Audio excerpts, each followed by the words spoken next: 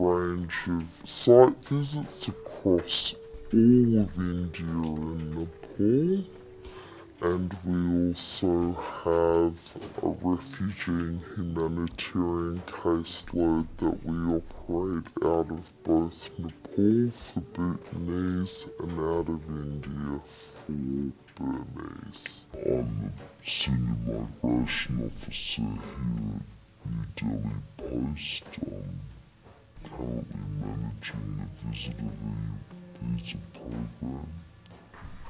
The visitors teams divided into two sub-teams, the parents team and the non-parents team.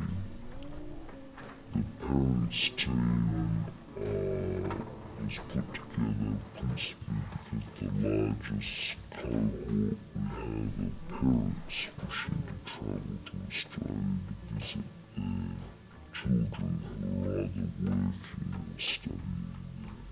One of the team leaders in the visitors team looking after the parents section, and the team is responsible for processing the visitor visa applications.